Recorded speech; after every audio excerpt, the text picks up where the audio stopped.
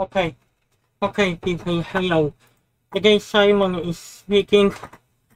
We have Arnold, Arnold 5, 6.3.3, 3.1. I mean the latest version, and I encountered one of the issues.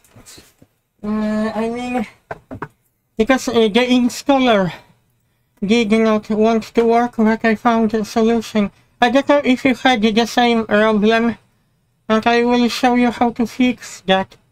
Because you should have Autodesk Desktop Service, Autodesk Desktop Licensing Service.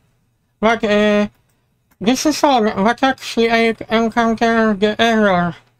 I will show you, because I want to talk about it, how to fix that. When you press that, the installer sometimes, for some reasons, did not come up.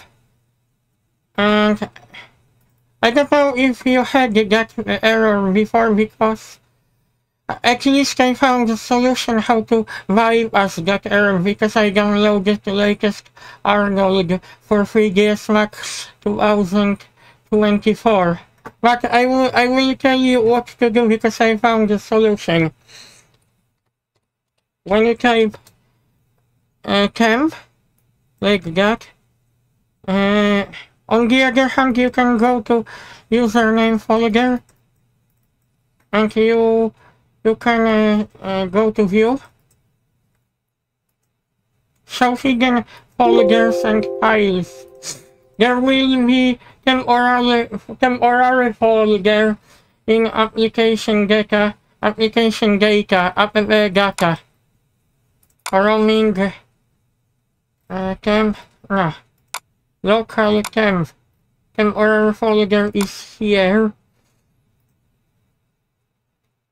We have the installer files. Now you can install.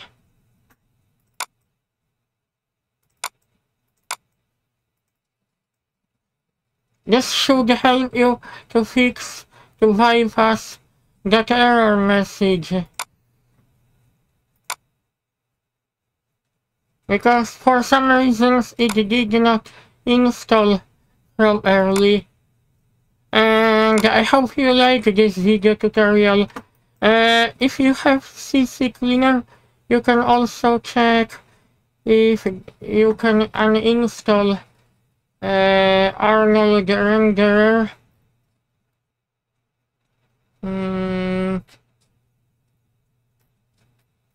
I have to check. Actually, we have got the latest version.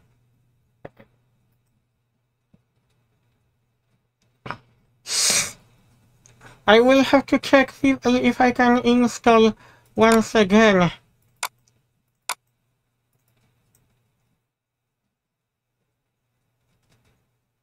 I think this should come up easily.